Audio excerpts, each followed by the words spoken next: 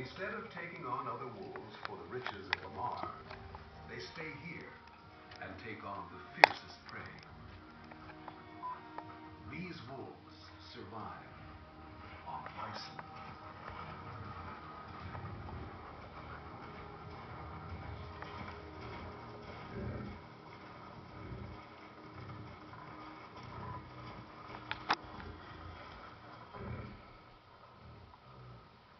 There is little for the coyote here. It's hard enough for the wolves. This tough little band hasn't had many pups and hasn't grown any larger. Hayden Valley may not provide enough nutrition for them at the right time of year. Still, they've managed to bring down a bison.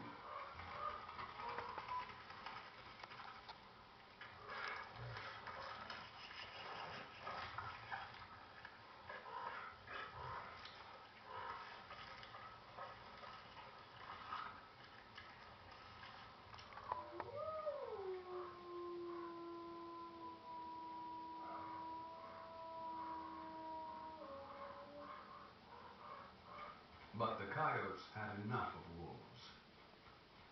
She needs to find a den site, some safe place to have her pups. She continues on her solitary way, leaving Hayden and its wolves behind.